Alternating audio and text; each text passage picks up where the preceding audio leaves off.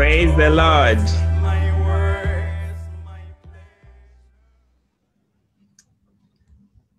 We thank God so much. We'd like to welcome all of you to this evening's edition of Campus Koinonia Time with the Generals. Before we go into the session, can we have a word of prayer? Almighty God, we are grateful. We thank you so much for how you are using Campus Koinonia Time with the Generals to be such a great blessing to us as a campus ministry. We pray that this afternoon you will help us to get the best from you as we go into appreciating the history of our campus ministry. We pray that you will use our resource persons to really open our eyes and also to challenge us so we'll be able to rise up to the occasion and also make a difference in our own time. We pray that you will help every one of us to appreciate the essence of this exercise. And I pray that we'll not sit down. We will do something so that we can also make a contribution towards the advancement of the campus ministry and the church as a whole in Jesus' name. Be with us as we continue. In Jesus' mighty name, we have prayed. Amen. Okay, we started with a few choruses being led by Sister Esther Mize.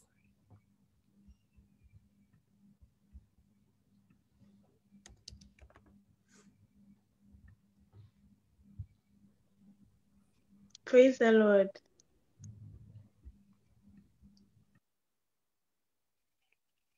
Praise the Lord. Hallelujah. Please, as we're about to go into a time of choruses, I just want to remind us that the Bible says in Psalm 9 verse 2 that I'll be glad and rejoice in thee. I'll sing praise to thy name, O thou most high God. Today, even as we're about to praise the name of the Lord, I want us to open our hearts and sing to the glory of the Lord. Amen. I will sing unto the Lord a joyful song and praise his name, for the Lord is good. I will sing unto the Lord a joyful song and praise his name, for the Lord is good. Blessed be the name of the Lord. Blessed be the name of the Lord. Blessed, hallelujah, blessed, hallelujah, blessed be the name of the Lord. Blessed be the name of the Lord. Blessed be the name of the Lord.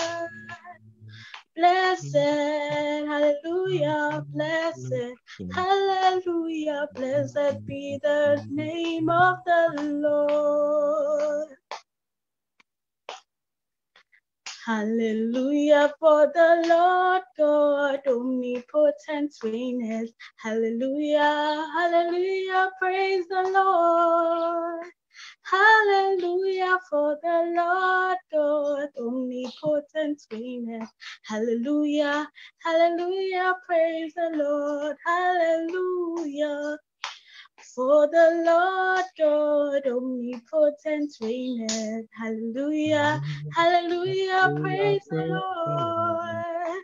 Hallelujah, for the Lord God omnipotent reigneth. Hallelujah, hallelujah, praise the Lord. Praise God, hallelujah, praise God, amen. Praise God, hallelujah, praise God, amen.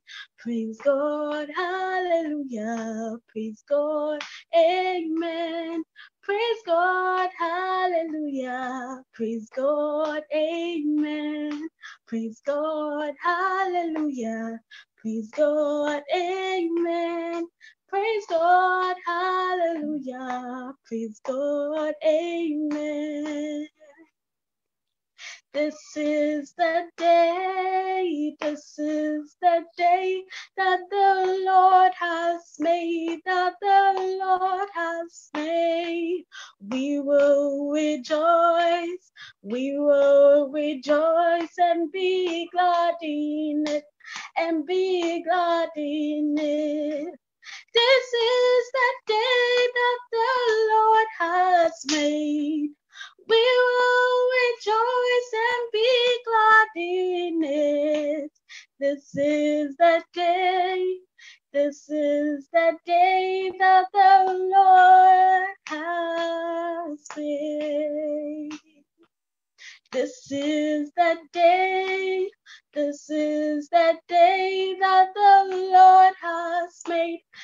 the Lord has made, We will rejoice and be glad in it,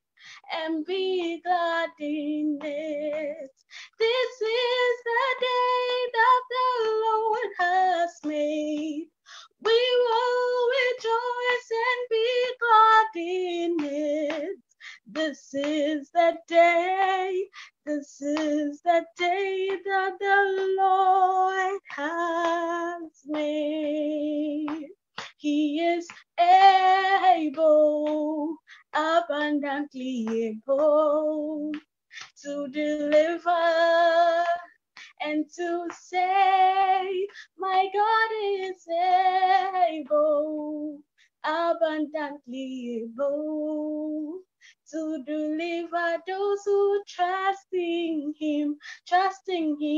He is able, abundantly able to deliver and to say, our God is able, abundantly able to deliver those who trust in Him.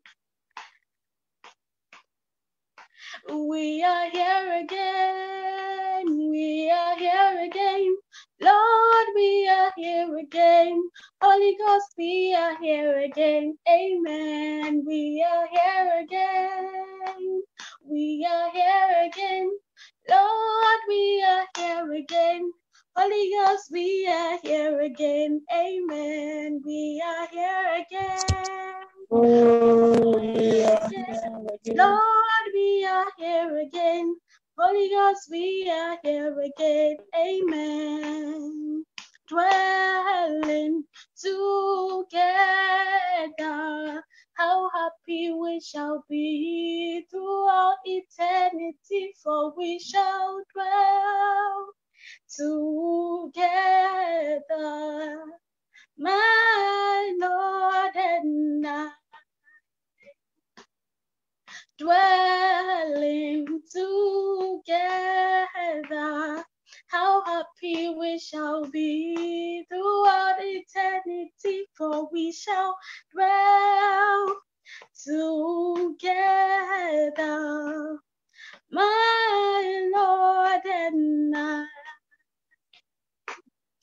Dwelling together, how happy we shall be throughout eternity, for we shall dwell together,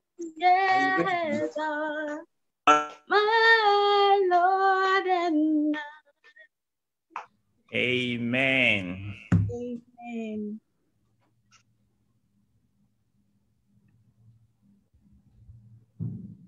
This is Campus Koinonia, Time with the Generals.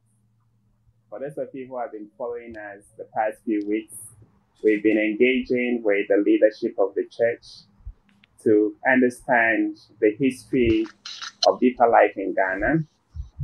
We've been engaging with our overseers to share with us their own experiences, especially their ministerial journey, and what the campus church can learn from the sacrifices that they have made over the past decades. We are hoping that these experiences we are hearing will challenge the younger generation to go to the point of even considering full-time ministry in the church. We've talked to the National Overseer. He shared his passion with us, especially his desire to get the campus church play a more critical role in advancing the church going forward.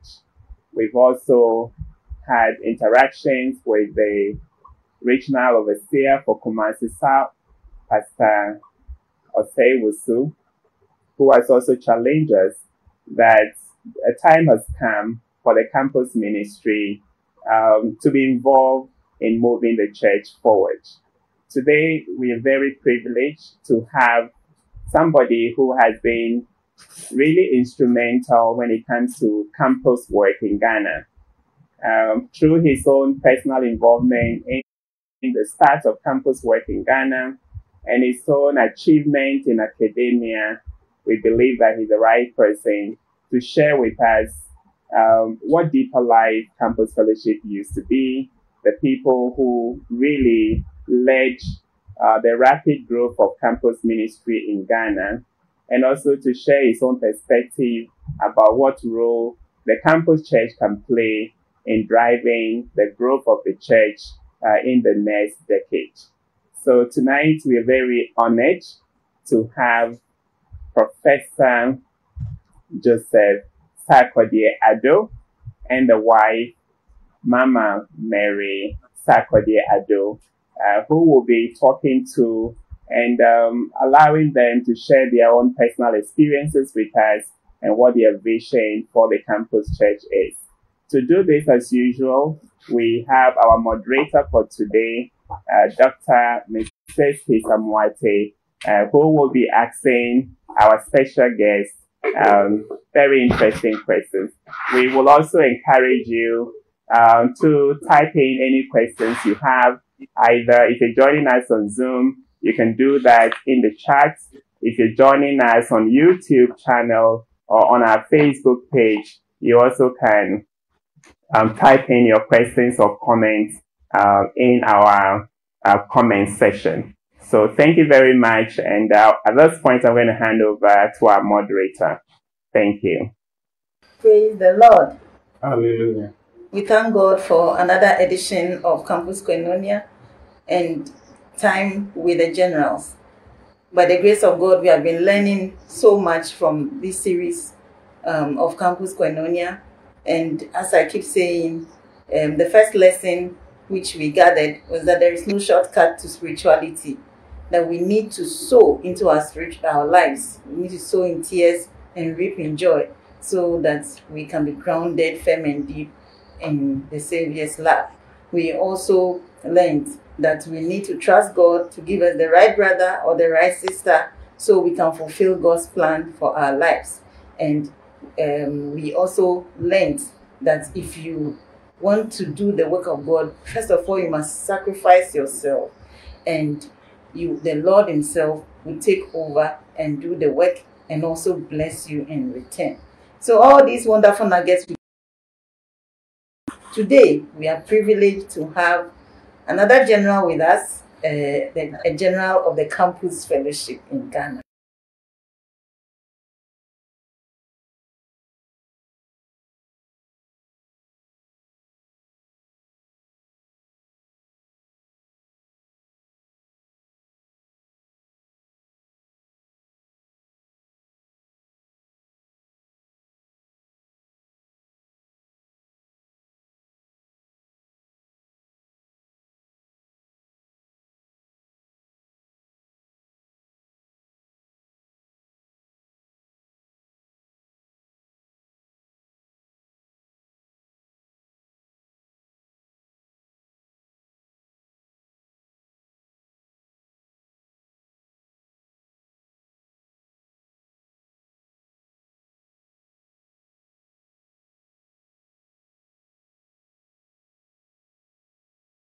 Campus congresses or maybe at a strategic congress, but today we want to know you better.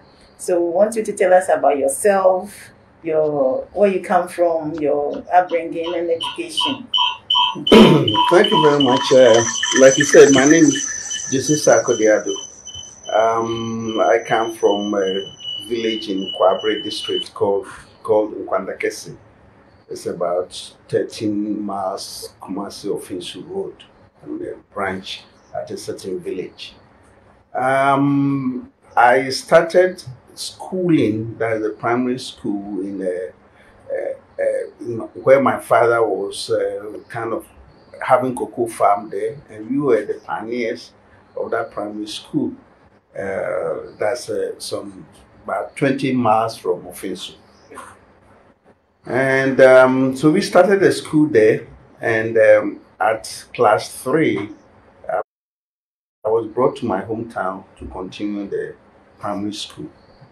And I went to the middle school, and then sat for the common entrance at that time examination, and I passed. Went to the Market Secondary School at Ofinsu. The first year I was a day student because my parents didn't have the money to send me to the boarding house. And by God's grace, second year I won. At that time it was Ghana Cocoa Marketing Board, Ghana Cocoa Board scholarship. So I moved to the boarding house, and that was 1974. So I continued to 1978 when I finished. Then, since you want to know me more, Form 5 I was the school prefect, and then I did science and agriculture, and I had distinction. After that, I went to Ghana Secondary School in Tamale for my 6th form, and I also passed. So 1978-80 I was there. So 1980, I gained admission to Faculty of Agriculture, the K University, to do 4-year degree course in agriculture.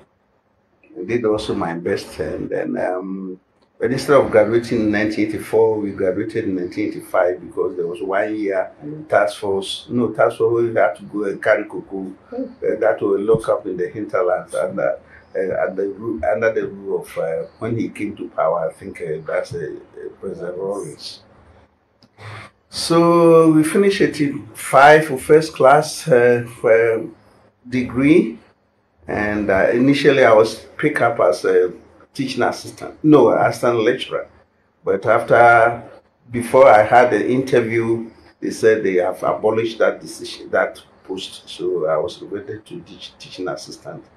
I was there. That's 1985 to September 1988 when I gained a Commonwealth scholarship to go and do my master's at the University of Guelph in Canada. So 1988, I finished 91, came back in 92, and I was employed as a lecturer at K University Faculty of Agriculture. I taught from 1992 to 1997 when I gained another British Commonwealth scholarship to go and do my PhD in agronomy at the Y College. Before I finished, the Y College metamorphosed to Imperial College. Okay. So my degree is now was awarded by Imperial College, London. I came back in 1997 to 2001. So I came back in 2002 to continue my lectureship at K University, Faculty of Agriculture.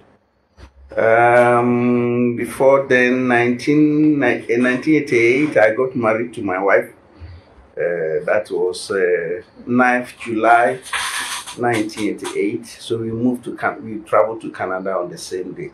We came back, and then when we were going to Britain also, well, I left, and then I think 2 months time, she and the children came and then joined us. So we have been together since. I have 4 children, 2 boys and 2 girls. I think. Yes. Thank you so much. Thank you so much, Pastor. Thank you. Yes. So I was privileged to meet Pastor when I was in 3rd year in 2002, and we have a lot to share this evening. So welcome once again to Time with the Generals, and today we have Pastor and Professor Joseph Sarkodie Ado. We have just heard about his background, his education, and what he's been doing all these years. Now we want to know our mommy too. Mom, we always call her Mama Sack or Mama Mary. So, mommy, we want to know you better. We want to know where you come from and your growing up and education and everything. Thank you very much, Sister Peace. I come from, my name is Mary Sarkodie Ado, and I come from Salt Pond. I was born in Kumasi, and I went to school majorly there. I started my preschool in Tamale because my father was a policeman and he was being transferred here and there. So we found ourselves there. So that's where I started my preschool. After that, we moved in to Kumasi, and I continued with my schooling in Asokore Mampo. From there, I went to Amekom, continued my primary education there. And then, as Swansea Girls, we had it was a girls' school, so I was there from Form 1 to when I Form 4. After that, I gained admission to Komingo Odumasi Secondary School, where I had my O and A levels. Along the way, I lost my father. So continuing my education was difficult. That is after Form 5. And so my uncle opted to help me until I finished A-level. Then from there, I decided to look for some work to do to support myself and then my siblings. So it led me to a pharmaceutical company where I trained as a secretary. And then later I gained employment at SSB Bank. That was formerly SSB Bank, now it's ABSA Bank. And I was transferred to Dunka. So whilst there, it was during that time that I came into contact with Deeper Life. It was at Dunka. So from Dunka, I decided to go to Bible school at Lagos. I had to resign impromptu to the extent that because my going to Bible school wasn't affiliated with banking work, so I lost all my entitlements. And at the bank's head office at Accra, I had to stand there and then write my resignation letter there and then hand it over to them because that week we were going to Lagos to start our training at IBCT. Yeah. Yeah. Is that all? Yeah. Okay, thank you. Thank you so much, Mommy. Wow. So Mommy has moved around quite a bit, quite a lot. And I believe all these kind of prepared you for all the work that you have been doing all these years. So we want to hear from Pastor. Pastor, we want to know how you met with the Lord Jesus and how you were able to develop your spiritual life. Okay, thank you very much. In 1983, as I said, we were doing the task force at Offensive. We were at Offensive because that was the district that was closest to me. And I had friends there, so I went to stay there. And so we finished the task force, came back to my village. And then that was about August 83.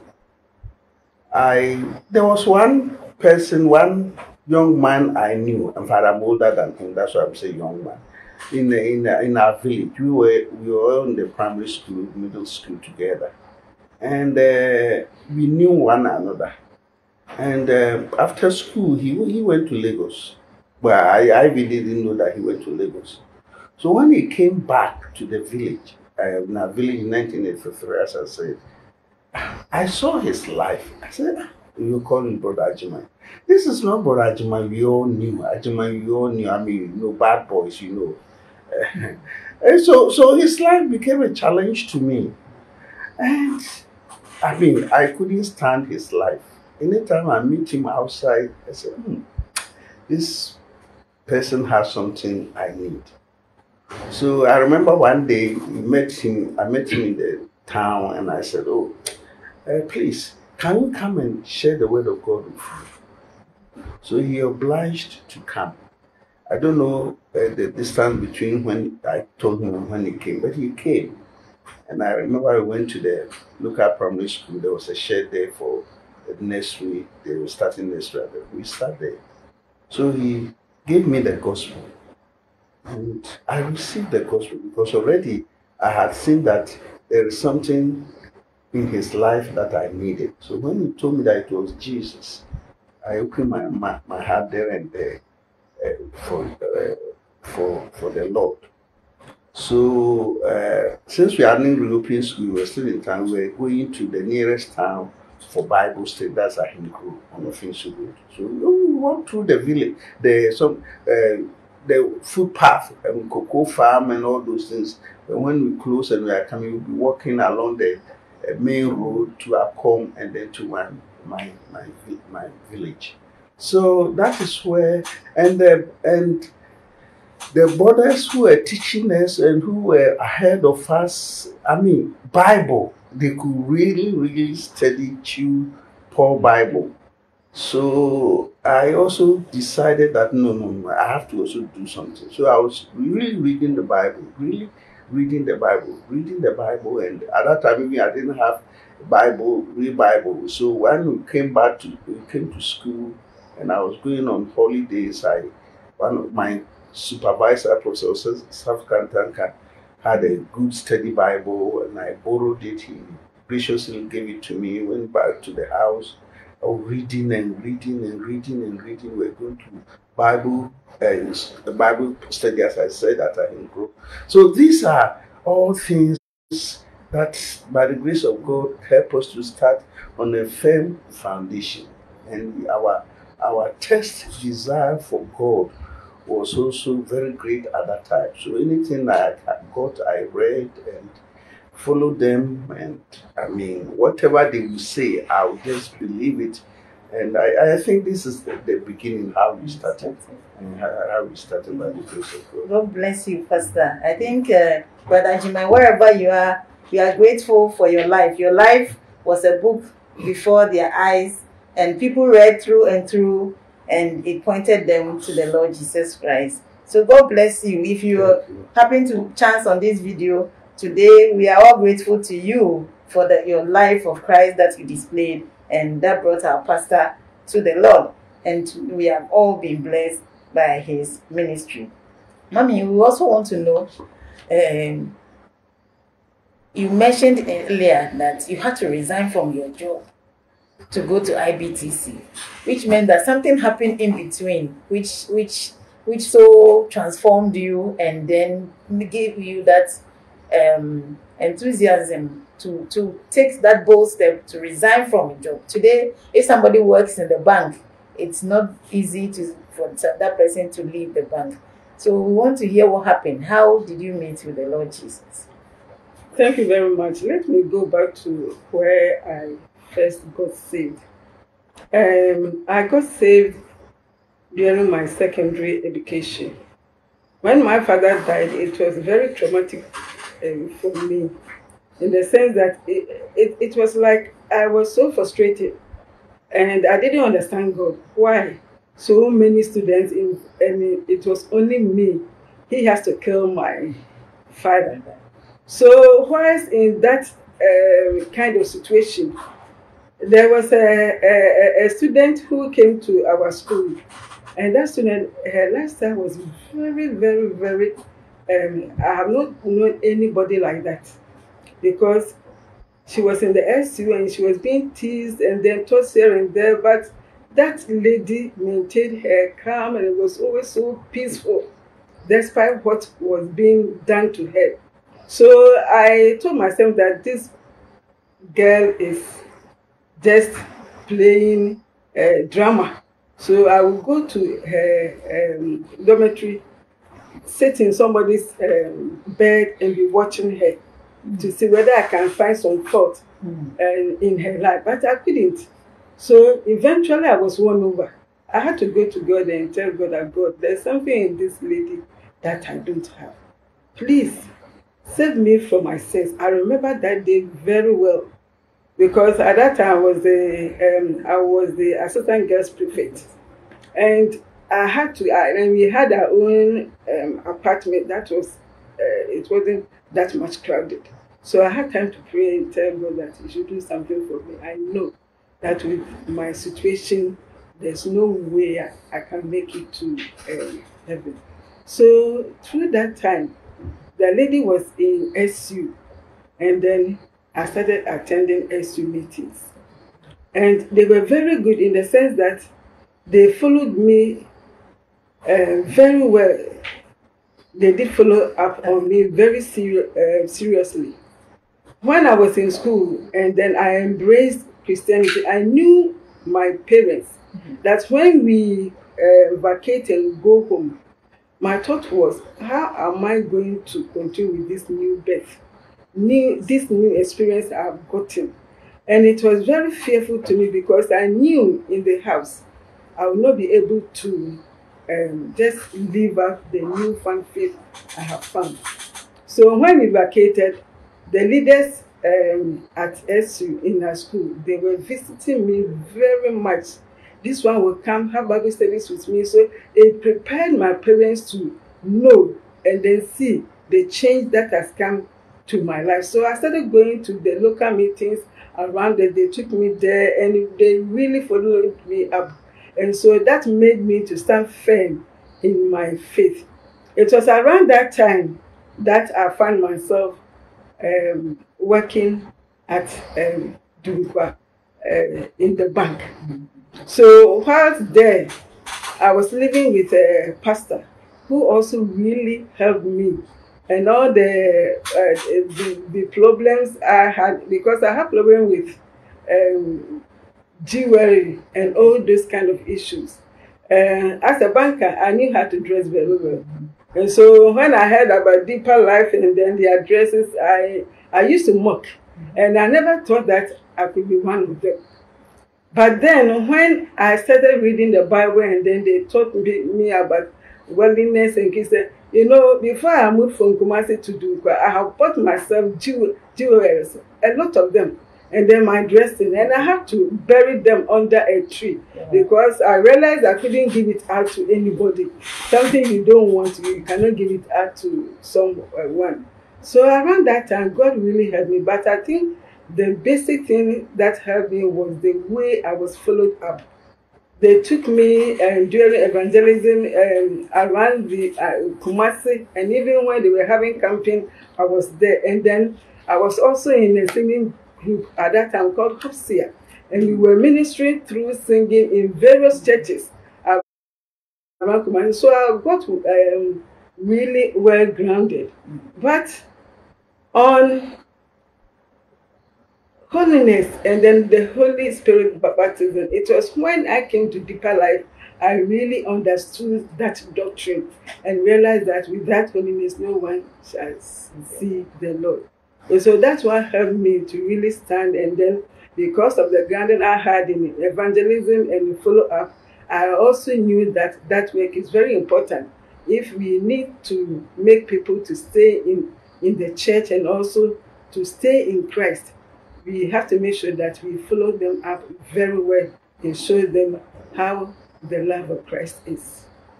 Thank you so much, Mommy. This is another testimony of a radiant Christian life. And look at our Mommy today and look at that, wherever this woman of God is. God richly bless you for portraying that life of Christ. And the SU team that was following her up, you have really done a good work, because we can testify that the Lord, through our Mommy, really has blessed us. God bless you. So, brothers and sisters, you are listening to us and watching us on Time with the Generals. And so we are interacting with our pastor and our mommy. Pastor, we want to again find out. So I have known you for close to 20 years, and I'm sure for some people even more. And I remember on campus those days when you came back, you used to preach and you say that this heaven we must go.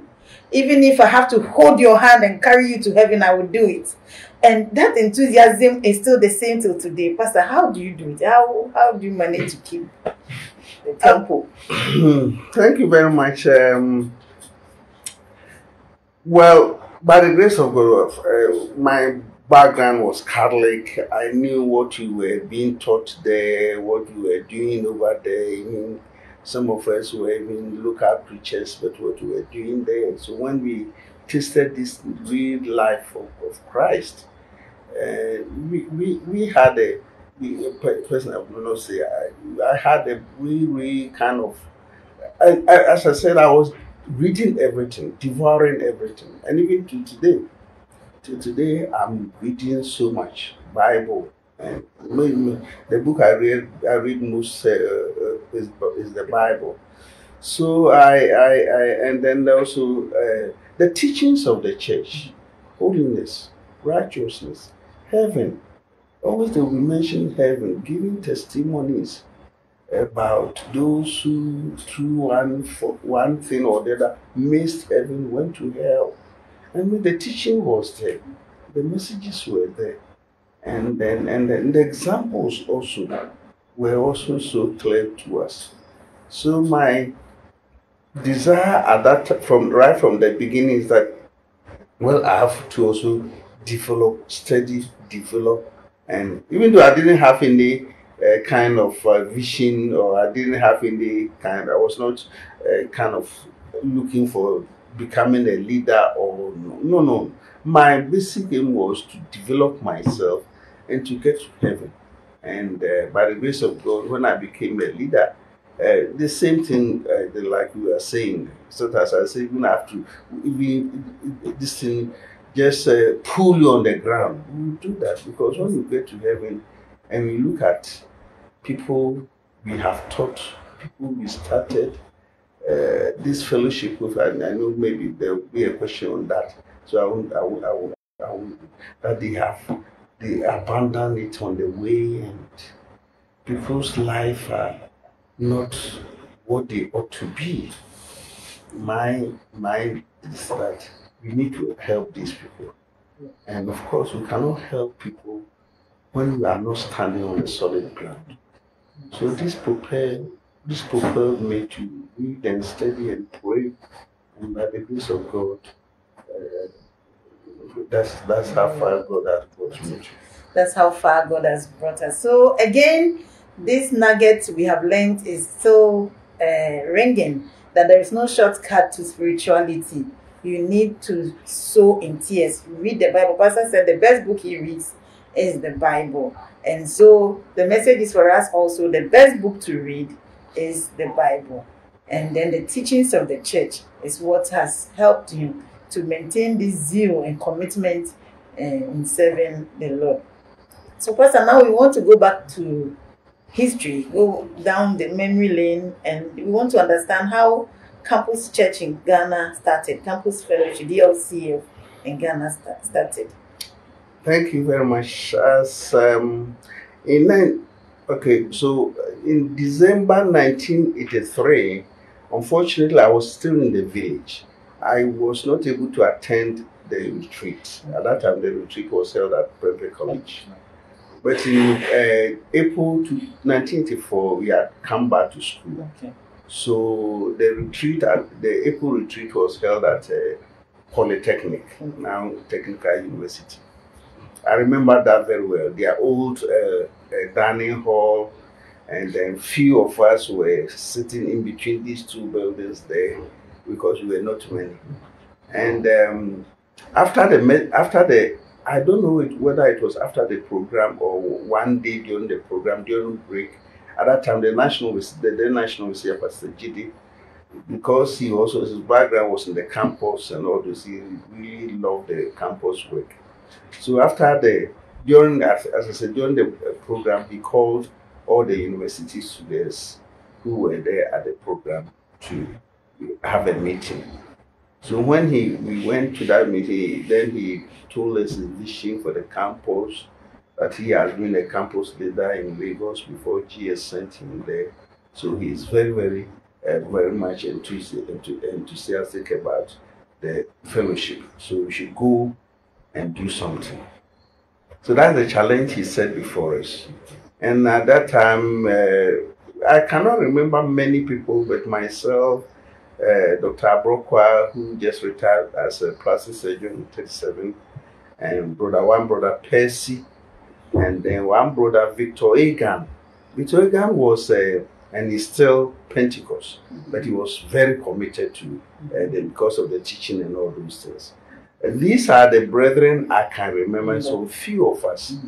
So when we came back to campus, we had a meeting and said, well, this is what our pastor has charged us, so we should do something. So at least those of us who went to the retreat, we started the fellowship.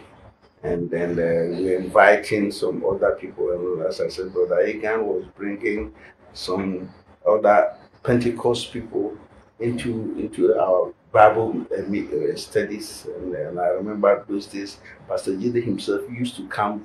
We were having the fellowship. We started at the Unity Hall Chapel. So Pastor Jide himself, many times would come, sometimes would come and teach us Bible. And then those who were ahead of me, I mean, Brother Broker, he's also my village, from same village. They were more Christian ahead of me. So they were seniors. They were leading the Bible study, and we were learning and all those kind of stuff.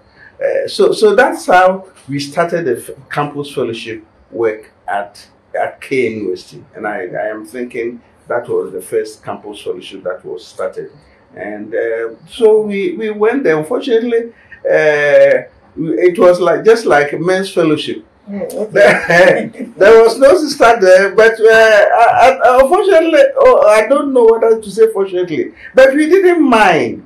Not that we didn't mind because there was no sister. We were happy. I mean, we were reading the Bible. We were studying. All we wanted to do is to go to heaven. So these are the beginning, and then later on, some brethren came, Brother Omuna, I remember him, that brother, I don't know, it pained me that he went back to the world. One of our leaders there deceived him at Koforidia and sent them out of the church. Today I don't find Brother Omuna again. I don't hear from him. Then another batch came, Brother Uredu. And then his junior brother, Brother Jujemfi Redu, also came, and then the fellowship was moving on until Sister Julie came. I think 1986 or 7. Sister Juliana Fojo, former Sister Juliana Fojo, came to do diploma, and then he finished, went to work a bit, came back to do degree. And so these were moving on. These were moving on, and by the grace of God, as I said, I left them in 1988, went for 4 years, came back, and the fellowship has grown.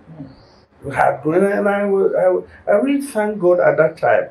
And Brabachi, Kwambachi, and those other people who held the fort had really done well. So at those days, we were meeting at African Hall Chapel, because that was a bit larger than Unity Hall Chapel. And then we continued with them and moving on. And as I said, went back 1997, came back 2001 or 2002, 2001. And I was happy. I mean, look at where we started with no sister. And when I came back 2002, some sisters were there, and they were fervent and all those kind of stuff. And people who have, by the grace of God, started together and all those kind of, I mean, this is a brief history of how, and National Ecclesia at that time was very, very particular about the campus fellowship. All the encouragement we needed, all the challenges, all the challenge we needed, he put before us. And then, so he was very, very helpful for the establishment of the campus fellowship at K University. Thank you so much, Master. So DLCF KNUST was the first campus fellowship at KNUST. Yes. Wow. In our church. First campus fellowship in Ghana. Yeah. Wow. So how was it like looking for a place? How did you secure permission? Because these days it's very hard to. Yeah, remember those days, 1984. The fellowships were not as plenty as we have today. Okay. Today we have almost about 100, and others are still seeking to be registered. So Unity Hall, chapel was too small for big fellowships like Methodist, Presby, Pentecost. So at that time it was not difficult at all. It was, and unfortunately, even at that time we were all students. Okay. So there was nobody like we can say hide behind a lecturer going to see. So I think we didn't have problem. I think we just applied and they gave it to us. Okay. And they gave the chapel to us, because I think the day we were meeting or we requested, also other fellowship was meeting there. So we didn't encounter so much problem on that. Mm-hmm. Thank you so much for taking up the challenge Pastor Jide gave you and your team, and you were able to start something that we also came to meet, and it is still standing and made even bigger than it is. It was at that time. So, Mommy, we want to understand, as regional campus women's coordinator, what is your role in particular? Thank you very much, my sister. The work among the sisters in the campus ministry, that is Kumasi South, it entails a lot. I will talk about the opportunities first. There are always a lot of people that God will bring along your way. That means the word of God. So in bringing sinners to Christ is an opportunity, and there's also that opportunity of leading believers. In the campus setting, many of these sisters, some of them, they cannot stand because of the pressure of the other students, and also if you are a deeper life member, what you go through because of addressing. It's easier for them to hide their identity. So that edge, and then the opportunity to tell them to move on. People are around them, and then we are praying for them. It's a ministry in itself. Mm-hmm. And then with these two opportunities I've said, there are a lot more. It brings about challenges.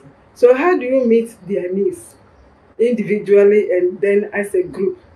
So I developed something like mentoring of the oldest and mature sisters, the sister leaders, and because they're level-headed people, when they come, if you don't take good care of them, you see them, even if they identify themselves, then it's a problem.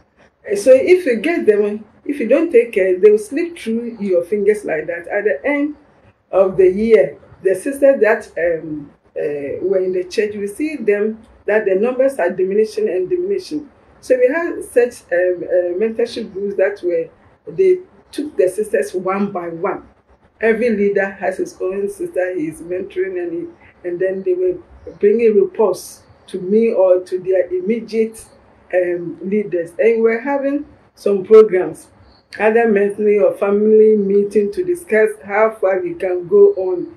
And then the other campuses also, they have their women leaders there.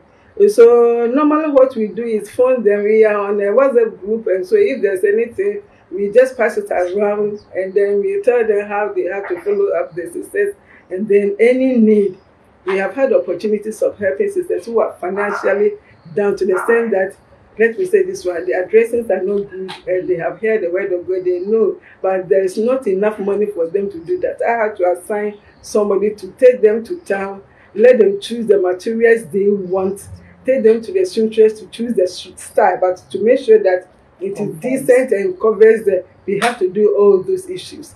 And then that role also, we plan programs for them, not only on the spiritual side, practicals like, you know, they bring the things they are interested in, and then we try to find people who can help them in those needs that they have. And that's how by God's grace we have been going on. Yes. Thank you so much. I remember we learned how to make tie and dye. Tie and dye, yes. That's one. People bought. Yeah. And it was so beautiful. Yes. And I think I made some for myself. So for about 5 years after that, I was still using them. Yes. So we learned a lot through DLC of KNUST. In fact, we sisters program. We usually don't miss it. It's always a wonderful time, and I believe that it's still a wonderful time, and we'll continue to make it a wonderful time. So, Pastor, mobilizing people in 1984 compared to mobilizing people today, what strategies will work better for us or best? Well, I am thinking that every time has its own challenge. Yes. I remember in 1984, the few of us who were there, as I said, we started. Fine, it was fine. At least among we were not successful among the sisters, the ladies, but among the brothers, ourselves, we were doing some things. So we had some people, other people joining us, even though some will come one day, they won't come back again, and all those kind of stuff. And then and I am thinking that the secret at that time, and also even it applies today, is the commitment of the few people. As you said, Dr. Brokwa was very, very high in Christianity. Brother Percy, I said earlier on, fine. Brother Victor Egan was just dynamic. So the commitment was there. And those days, like one overseer said, when they went to deeper life, those with this every day, they see that the message will hit them. But when they come back, they say, but this is the word of God. We can't relegate it, so we should try. So they will go back again. That's why they stayed.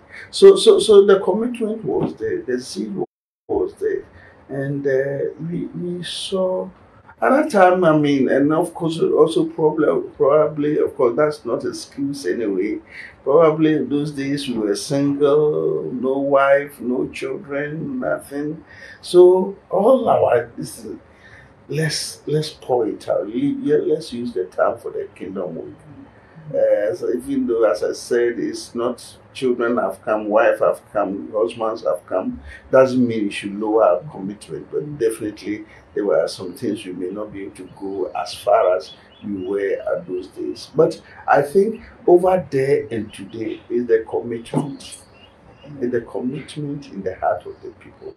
Because if somebody is so committed to God and understand the Bible and know that if a sinner dies and he is going to hell, and you are born again, and you know the responsibility God has given to us, all these factors coming together will make you to be able to go out and do something.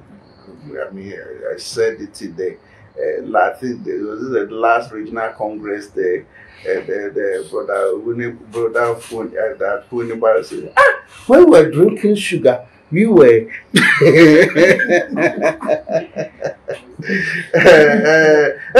But that day, I mean, as I said, choir. We were in the choir, so we sing morning service, sing afternoon service, leave there about 11:30 when Pastor Jide is going to give the second message. By the time I traveled back to K University, I knew I was hungry. But I knew that I have to go and lead African Hall because at that time, Sister Julie had come, and by the grace of God, he had been able to gather some some of the ladies there, and this is not something we were looking for the opportunity, and the opportunity had come, of course, though at a cost. So I just said, if I want to cook, I'll delay time. I have to go to attend also the evening koinonia meeting. So I just look at sugar, put it in the water, drank. Today we may not drink that because we have had too much knowledge on this nutrition and all those things. But God helped me. God helped me. I survived until after the evening fellowship. I came back and ate. So as I said, it's all commitment. The secret is commitment. If we are committed, we will be able to do the work the way God wants us to do. So another nugget for you, brothers and sisters, if you are committed, you will be able to do the work the way the Lord wants us to do it. God bless you, Pastor. So after Sister Julie, when I came, I heard that there was Sister Mary. Sister Mary also came. But I don't know whether somebody else came, apart from Sister Julie and Sister Mary. B came to meet you. Yes. So that batch was also fine. B, Irene, and Basau, and there were 7 who came at that time. Yes. Jocelyn. Yes. They came on the fired us up. The sisters fellowship was getting interesting. And then until now today, I mean, by God's grace, sometimes even I ask myself, is these sisters, when they were few or we didn't have many, was it the blessed time or this time the blessed? Because some of them, excuse me to say, even our own members' children. In fact, even some of the members, then they are bringing their children. They don't want me to see them. They don't want me to see them. And if they do that, then the children come, they will not even make me to see them. And it pains my heart that sometimes they will be there, and then when the child has already gone to do whatever, then they now come to tell me, my son is here, my daughter is here. And some of our leaders' children finished school before I realized. So the question is, was I going to keep them from learning or no? I studied and I got a good class. I wish, like Moses said, all the people were prophets. So that's the painful part. But those who want us to, I remember one of our pastors in Kumasi, even the child, if you bring him today, even at that time, I wouldn't know him. I didn't know him. The only thing I told him that my child was there, my boy was there. So the people around the place where whom they go to church with in town, I call them and say, do you see? It's not only one person. Do you see this? So I don't see him often. Do you see this brother? I said, I don't see him. I don't see him. So the other time I went to church and I said, my brother, your son, he's not coming to church. No. Do you know that he didn't accept that? I said, my brother, even your son, if you bring him here now, I cannot identify him. So why do you think I will tell lies on him? So that's why he did, and well, thank God he has finished school. He has taken his trouble away. So we need to really step up all these things. Yes. Thank you so much, Pastor. In fact, what Pastor is saying is very important. If you're a member of the church, your ward is going to the university, the best thing you can do for yourself and for the child is to introduce the child to the Christian community. And by the grace of God, the fellowship has been there since 1984. So you can by all means find somebody at KNUST, at University of Ghana, at University of Winnipeg, UDS, everywhere you will find at least a member there who you can entrust your child to his care or her care. By the grace of God, we were blessed. All those 4 years on campus, and for some of us 5 years, were wonderful times. Our spiritual lives were never the same. And when we have all night on campus, in fact, you know that you have prayed. We prayed. All those 7 sisters who came in 2001, we prayed for them to come. And by the grace of God, they started coming in their numbers. And now we have many sisters in the fellowship. So Pastor has shared with us the things that do not, one of the things that does not excite him concerning campus work, because we don't want, we don't allow sound or seasoned believers to keep an eye on our children. So let's learn from it. Let's beware, because it's in our own interest. Now, Mommy, we want you to share with us some of the other things that makes the campus work a bit, not exciting as it should be. Apart from what Pastor has shared with us. That makes it exciting or not exciting? Not exciting, first of all. Okay. It's really painful when you want to, make sure that people make it to heaven. It's like you are treading on their freedom. You don't want them to dress the way they want to dress. And then they will be telling you, even the food we want to eat, you want to tell us what food to eat and all those issues. But looking at our background and what we went through, I think it wasn't a mistake they came to Deeper Life. God knew that that's where they are going to be well grounded in their Christian life, because they don't know the purposes whereby God sent them to KN University. So there are a lot of things that are not pleasant. And then number one, compromises here and there. And then number two, this one thing, I don't like it at all. People who have said they are coming to church and then they are sleeping.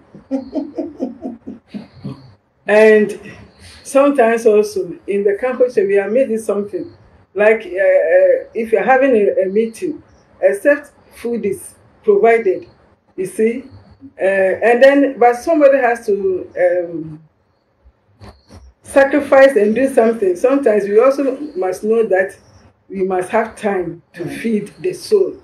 Yes. So the one that excites me is I love to be among the young, yes, the youthful. Yes. It really has a good effect on you. You see yourself as young, and the type of fellowship we have with them. We make them to know that we are their mothers, both sisters and their brothers. And so, knowing that we have the youthful people among us, that we have to help them to make it in life, because they are our hope for the next generation. And so it excites me that God has brought me into such a situation to help to build up the lives of people, so that at the end of their lives, they also can make it wherever they are. That alone gives me desire and hope to work more. Sometimes with this kind of desire, when you call them during the day, some of them, because we have lists for both brothers and sisters, and the sisters, we compile them. Sometimes around 1, 2, I'm sending messages to some of their sisters. Those I know they are having problems. Well, sometimes God will just lay it. And lo and behold, by 6 a.m., by the time I open my WhatsApp online, they have responded. I didn't see you in church. Did you come? Oh, Mom, I was sick. Why didn't you let me know? Okay, so you then look for people who will be able to follow them up. So that kind of thing, it makes me to be very happy working among the campus brethren. God bless you, Mommy. And your sacrifice and labor will never be in vain in Jesus' name. Amen. So, brothers and sisters, we are on time with the generals, and we are learning from our pastor and our mommy. Pastor, you are an associate professor in agronomy, and we believe that it didn't just come. So we want you to tell us about what kept you on this trajectory. At what point did you decide that this is the path I want to tread? Because I'm not sure there were many people around you or even in the church who were academics. So what's really motivated you?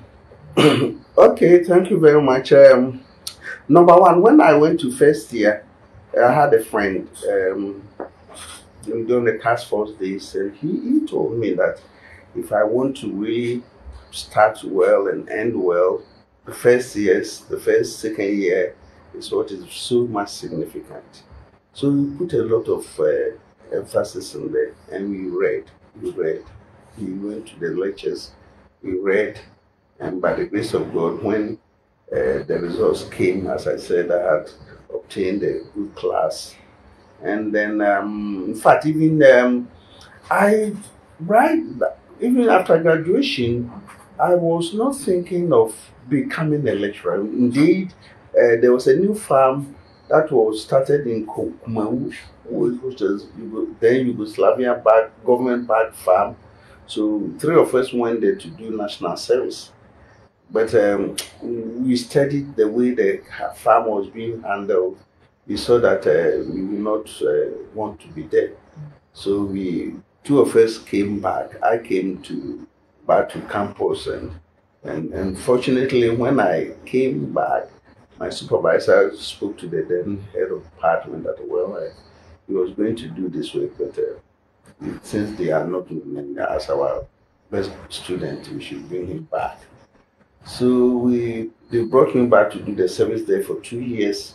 And as I said, after that, it was during the service that my mind was coming to teaching and lecturing and all those kind of stuff. So when I finished the service, and then they said they were going to appoint me as an assistant lecturer, fine. I mean, my vision was coming to pass. And then we picked the position. And then we were there for 1 year, and then we were trying our hands on this, and when this scholarship came. So I think that now increased my desire to become an intellectual, and we have not rested. I mean, of course, you have to work hard. And then when we came back from PhD, started putting things together. I mean, my thesis, over there, I had 1 paper from it. But when I came here, I think I had 2 or 3 extra. So it was moving on. And then by the time I realized I had a basic something for senior lecturer, and then I was a professor. And so you must work. Yes. I mean, becoming senior lecturer, I say professor, and all those kind of things. It's not just a lazy man's job. Yes. And you are not going to pay money for that. The papers must be there before even you submit.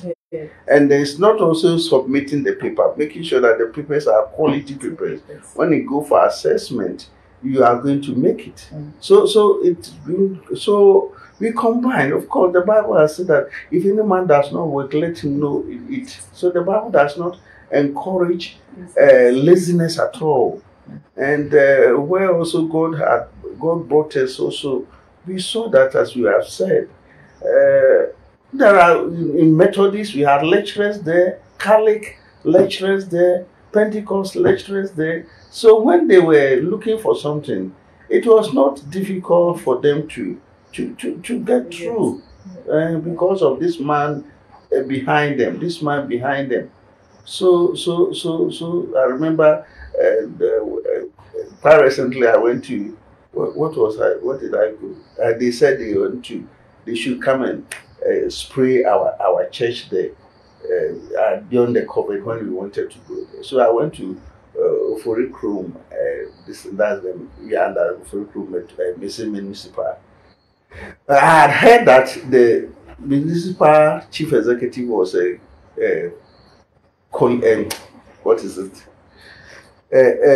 worker at Kane University. So when I went there and then I spoke with the man who was coming, I told the ladies, can I see the MC? Oh. And he is my colleague. I want to see him. So he went there. So when you go, tell him that Professor Sarkodie wants to see him. So he came back smiling. Then I knew that I will see her. So he said, Madam says come. So I went inside. One man was there. I think he said his coordinator. Immediately I got there, he went out. And then I sat down with him. I said, you were troubling us in, he was in the art faculty. You were troubling us here, we have also come here. You said what? I said, I need, what is it? Sanitizers. I need sanitizers. I need Veronica bucket. Oh, you just call somebody, go and give this man some. So you see, by the grace of God, if we are writing this one, and people know that these people are not just children. You know, deeper life, they have already been saying that we are children, we are magazine people, we are market people. But I am thinking that it's time for us to rise up so that we have some of these people inside the church. Professionals, when it comes to something, we have this person there. When we are introducing people, we say this is this, then they are putting a great value on our church instead of so this is something that pushes by the grace of God, and we have not stopped, we have not ended. Amen. Excuse me, we are still moving on. We are still moving. If not delay, I would have been full professor now. I have submitted my thesis since May 2018. Okay. I'm hoping that one has come. I'm hoping within the next month, 2 months, or at least to the end of the year. So we have not stopped. We are moving, and we are challenging you people that let's raise up the church that doesn't have intellectual. I know say intellectual. GS taught us quite recently, 3 weeks ago. Say not many noble, but some noble words. Yes. Let's put the emphasis on that some, and have some of the nobles in the church. Yes. Pastor is challenging us. We need some of the nobles in the church. He said he worked hard. So definitely you have to work hard to get a first class. To get a first class in those days was no joke. Now you can find a number of first class, but to get first class in 1984, in fact, you needed to work hard. You needed to show that you were worth the salt. So by the grace of God, our pastor has come this far. He said he wanted to be somewhere so that others can also pass through him and be blessed. And I remember those days, people will call and say, okay, I have this daughter who is coming, got this. Can you help us get a course? And he was going everywhere. Even if it's accommodation, he will go to every extent to help. I believe that inspired some of us, and by the grace of God, we have come this far. Pastor is challenging you, whoever you are, wherever you are this time, that you need to work hard so that you can also be somewhere that people will not think that Deeper Life people are only magazine people or market people. We are also somebody to the glory of God. Amen. Amen. Pastor, we now want to find out, how did you manage to balance all these academic, this task of academic work? Writing a paper is no joke. You start and something crops up, you have to leave it and come back. But you've been able to go through, even to put in an application for promotion to a full professor, plus the whole ministry of marriage and family life, and then other responsibilities in the church. I remember you've been on the marriage committee for a long time now. And all these, you managed to keep all these. I'm sure even on the university campus, you played one role or the other, senior tutor and things like that. How do you manage to keep a balance? Well, thank you, my sister. I mean, it's really that, as you are saying, we have to really try to put things together. For instance, we have to be serious, and we have to know where we want to reach. Of course, I know that some of those days, when you come back, you know you are tired. I mean, to be frank, you know you are tired. But Jesus said, when he started like that, when immediately he holds the Bible, you see that some new energy strength come upon him. You are tired, but you know your aim, where you want to get to, and none of them should fail. The spirit, your own personal spiritual life that should not fail. The ministry should not fail. And the academic work should not fail. Like you said, you managed to do some work in the university, committee chairman, hall master, senior tutor, and all the head came to head of department, dean, and all those kind of things. So, I mean, you must plan and make sure that, well, you do today, you are going to do this one, you prepare for it, you do it excellently, you do this one, you do it excellently, and all those things. And God also was very, very faithful. I mean, very, very faithful.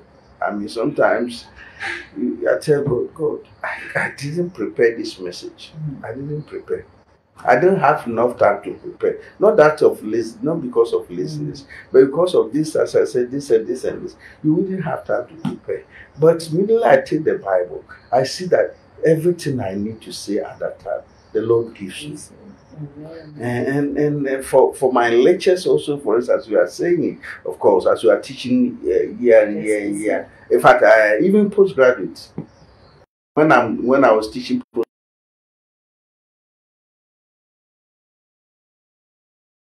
not even reading through the notes, but God helped.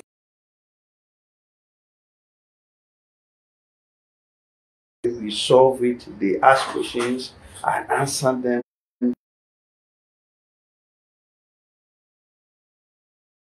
In some of these things, he will never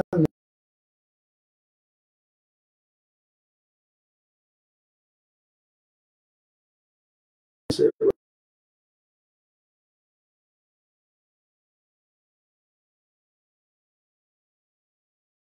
and thank God for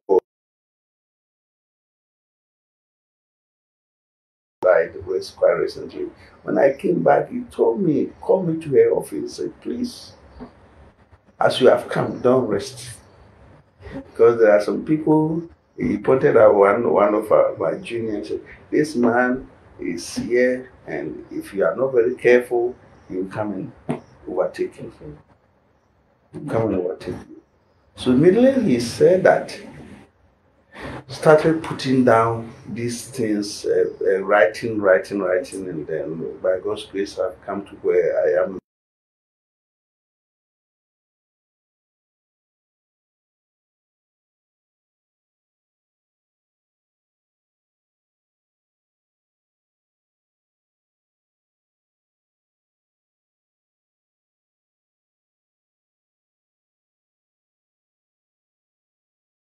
You need to be know where you are going, and therefore you put in all sorts of efforts, and by the grace of God, the grace is always there to carry us forward. Amen. Pastor said you must know where you are going, you must plan, and then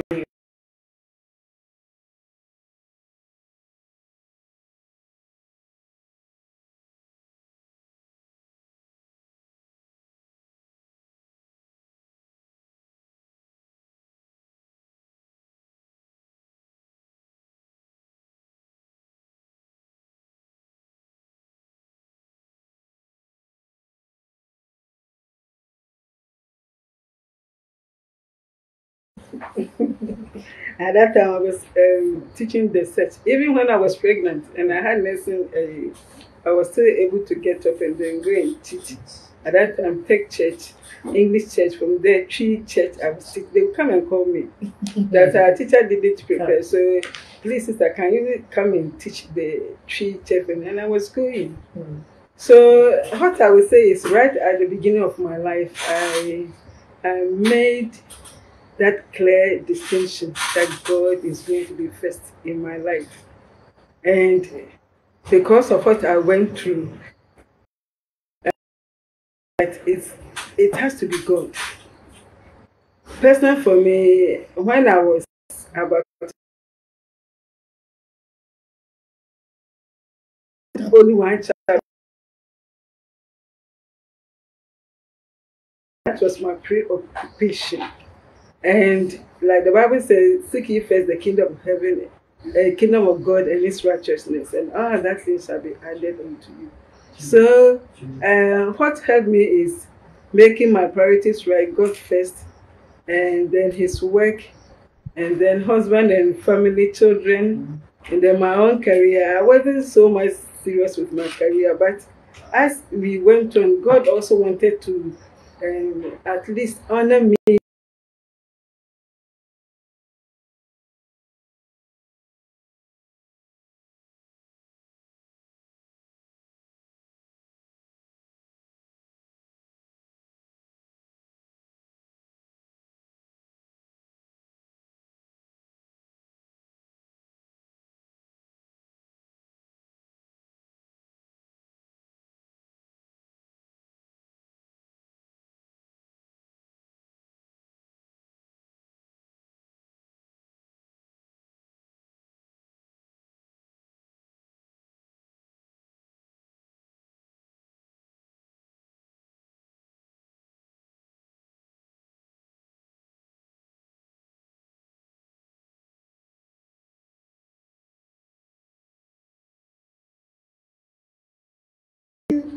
Church buildings for some time now, especially on Campus Koinonia 2 weeks ago, we discussed how to move our churches from the classrooms.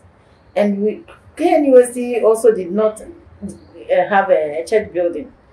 At least whilst we were there was no church building. So a few years ago, you started a campaign, KNUST must get a church building. And in record time, it was done. How did you do it? As for the building, I don't even understand. Of course, definitely God built it.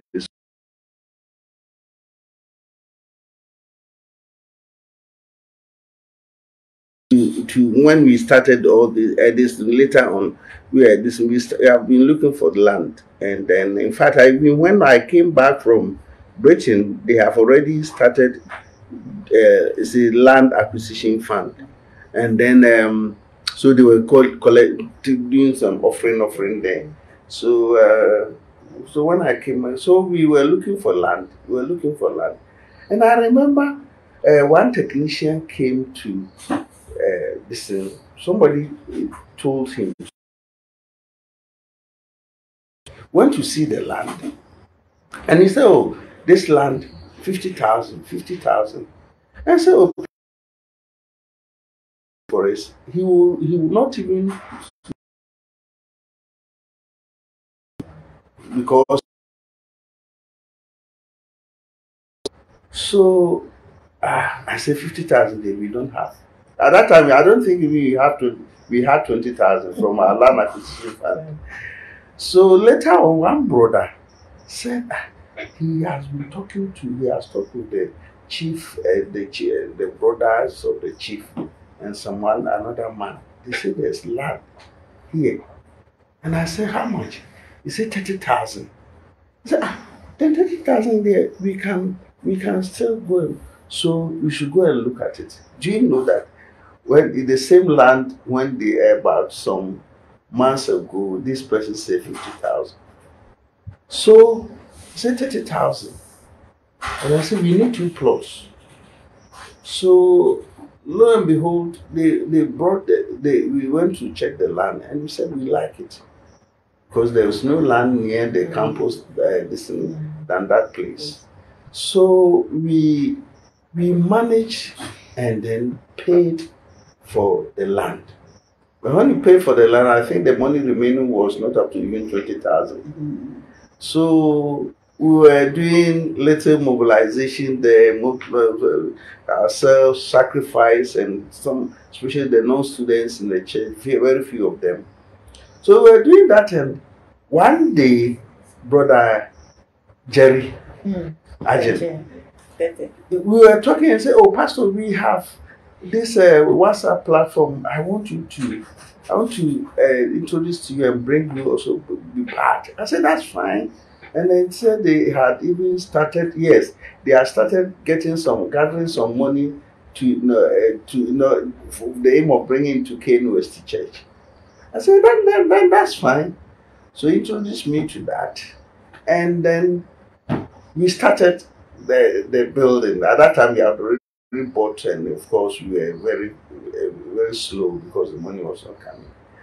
So by the grace of God, through that alumni platform, I mean, and of course I was talking, Yes. Pastor Yusuf said, you know how to collect money. I said, but if you don't collect the money, the people will chop the money themselves. God will not bless them. Yeah. They collect it, and then God will bless them, and they will collect. And I said, I will never stop saying that whenever I talk about the building, that the building was built essentially by the alumni.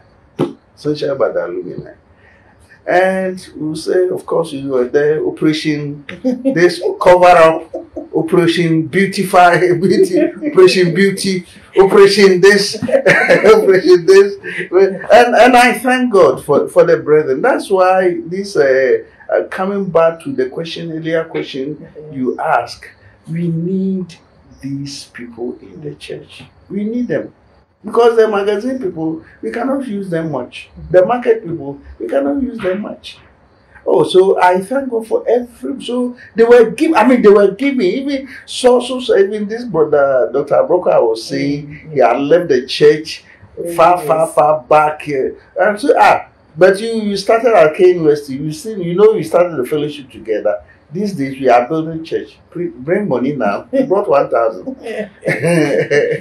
So, this brother will say, and I'm not mentioning people against people, but there are people I cannot. This brother Stephen. When we did the estimate for the roofing, it was 39,000. He said, Pastor, I and my wife, we are paying 10%. Amen. So I didn't know. In fact, there were sometimes the money was coming so much that I didn't know how things God was working. I mean, those in diaspora, of course, except I don't hear. I hear them, and it was fantastic, and it's still fantastic. And thank God for that building, and it has saved us a lot. What was painful to me is that these maintenance people, they will go and arrange. When we were meeting at the courtyard of Integrated Science, Integrated Arts, they will arrange the thing in the evening, then the night it will rain. Sometimes some of this will fall down, water on this thing, and when we finish, they had to also wait and bring. I said, God, when will these people came to learn?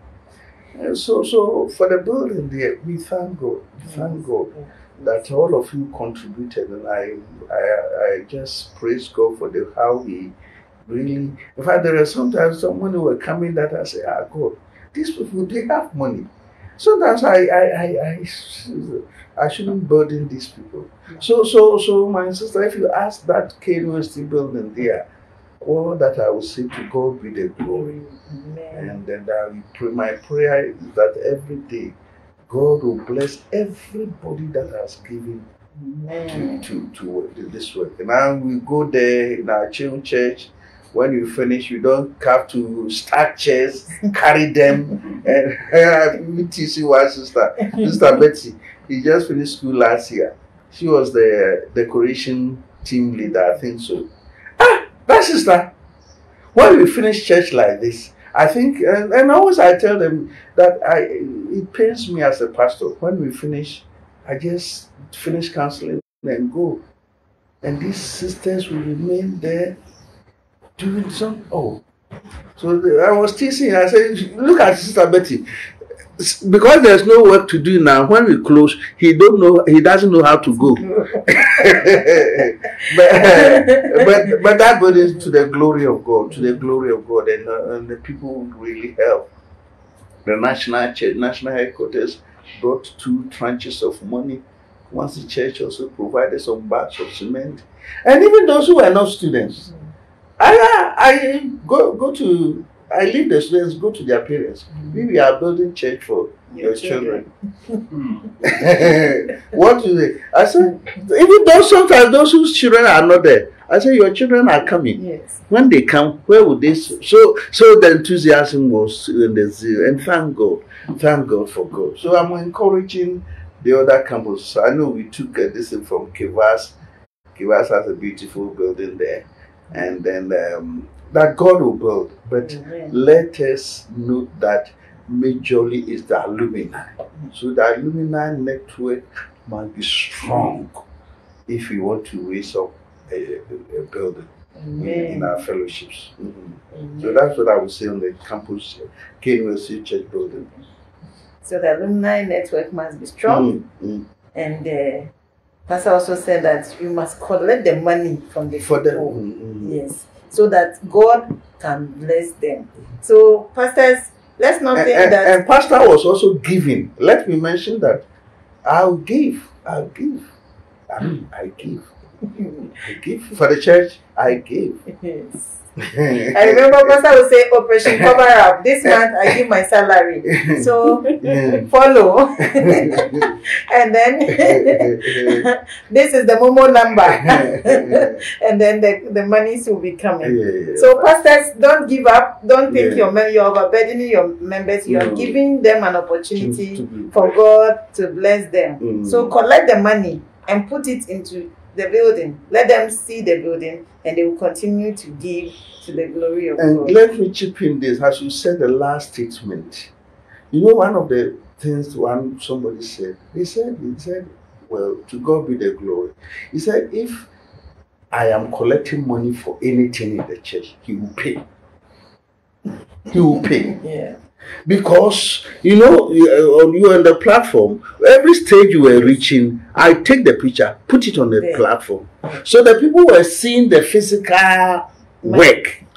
But sometimes we collect the money and some need come and we use it to do that, to offset that need. But people will collect money for bus. And let's say something happened, you use the money for that. People are not seeing the bus. Next time when we are collecting money for bus, they won't pay. They won't pay. They won't pay. So if you are saying it, I want you to tell the pastors, when money is collected for a purpose, to let the people give more. That money should be used for that purpose, so that the people will see physically. And when next time you tell them you need another thing, they will give.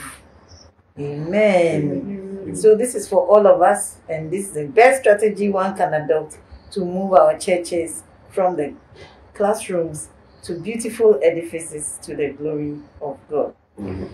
So, Pastor, we want to know, we are drawing down the curtain, your vision for the campus work in the region, and what we are doing to raise the next generation of campus generals who will also continue in the legacy of holiness, evangelism, and heavy-mindedness.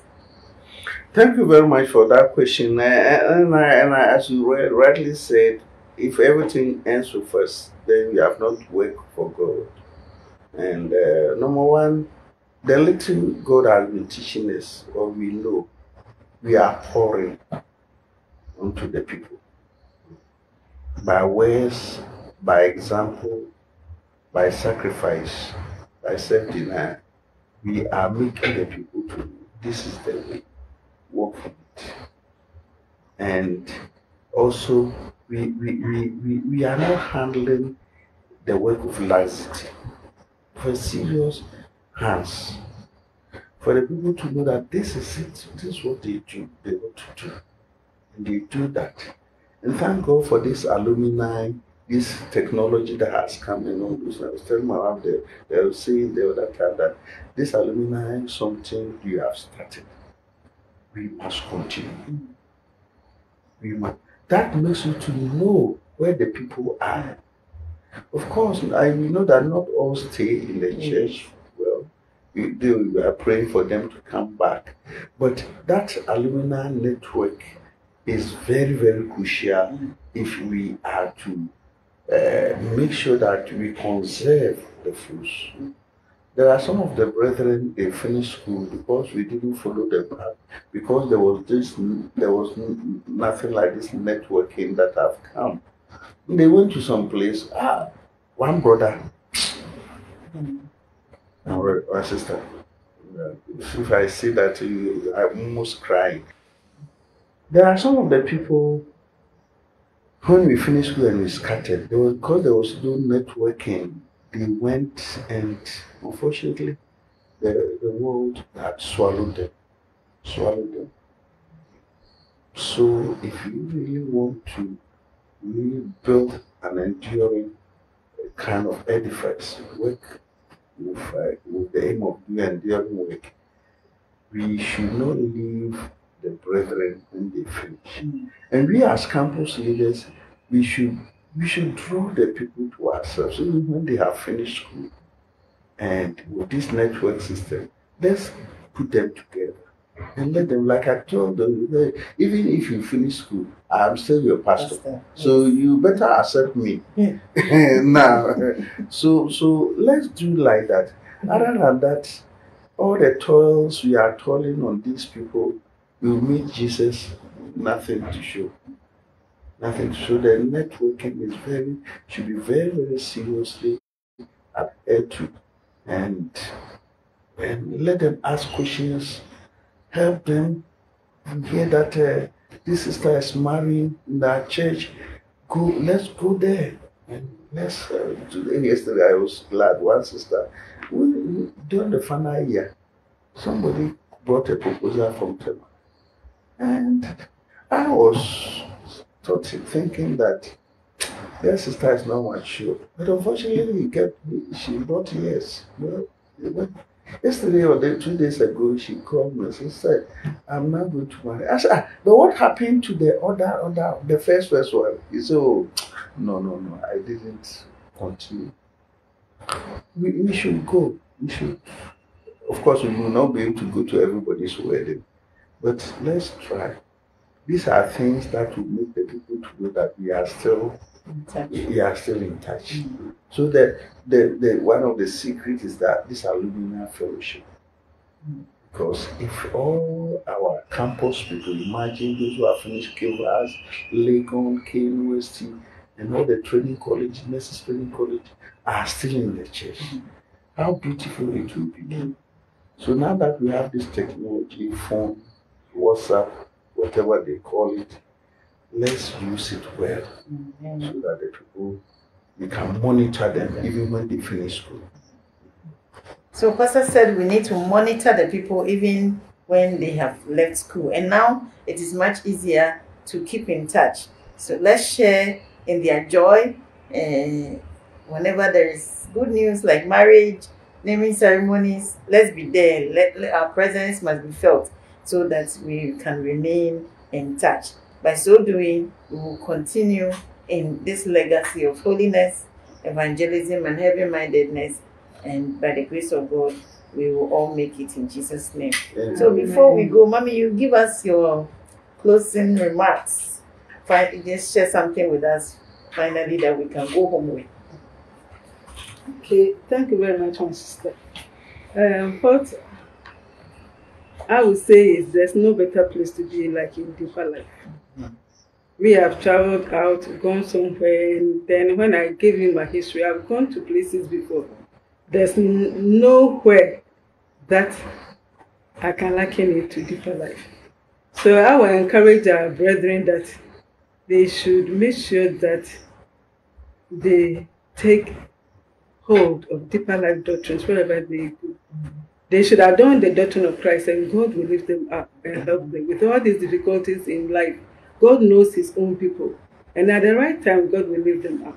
So they should hold on to the word of God. That's it. Be truthful to God, faithful to God, and God will help them in Jesus' name. Amen. Mommy has shared with us that deeper life is the best place to be. It's incomparable. You cannot compare any other place with deeper life. No matter where you find yourself, identify with the brethren there, and by the grace of God, we will be prepared for heaven. This is how far time will allow us, and God bless you for joining us for Time with the Generals. Thank you, Mommy, and thank you, Pastor. Thank you. Professor and mentor. We are all following and walking in your footsteps so that we can also be there for others as you have sacrificed and done for us. You've also challenged us that we need to maintain the alumni network. We need to keep in touch with our brethren, no matter how many years they have left school, so that we can make sure that we are all together until we meet in heaven. God bless you all, and see you again next week with another edition of Time with the Generals. Amen. Amen. Amen. So God richly bless you for joining us this evening for Time with the Generals. I think it was a great honor to have had our pastor and our professor. I believe it was the first professor we've had in the church in Ghana. And it's been very enlightening.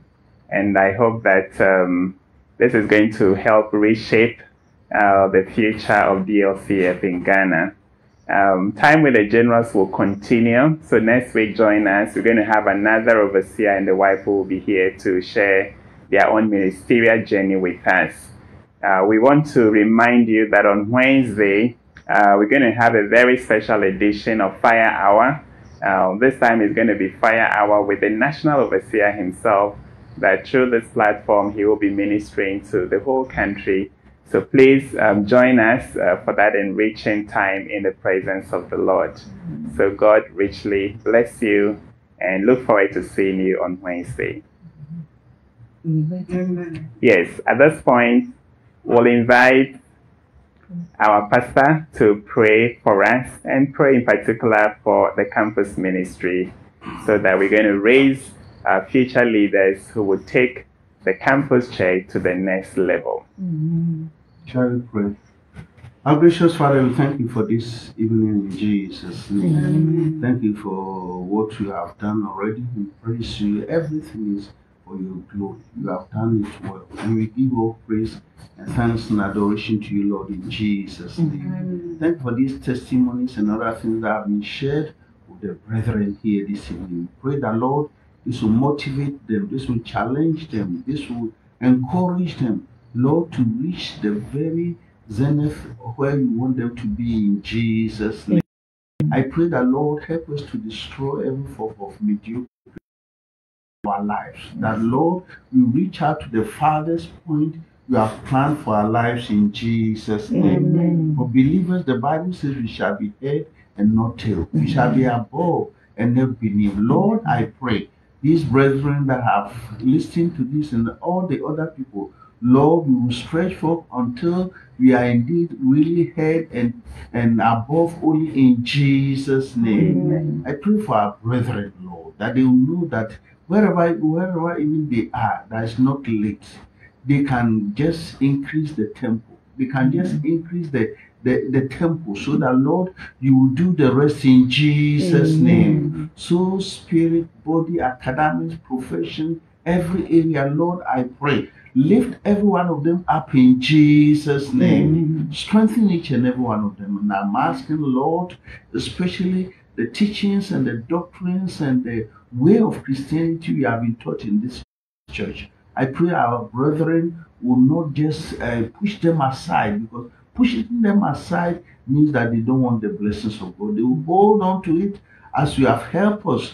And Lord, I pray, as they are faithful like that, you also be merciful and faithful unto them in Jesus' name. Academically, I pray every one of them will excel in Jesus' name. Professionally, they will excel in Jesus' name. And if Jesus tarries and years to come, Lord, as they also have this opportunity, I'll be able to share these great things you are going to do through them, with them, in them, for them, the people who will be following them. We pray that the vision will not die here, Lord, but it be fresh upon our minds every day to strive to reach the best in Jesus' name. We thank you because you know that you have heard and answered our prayers, Lord. In Jesus' mighty name we have prayed. Amen. Amen. Amen.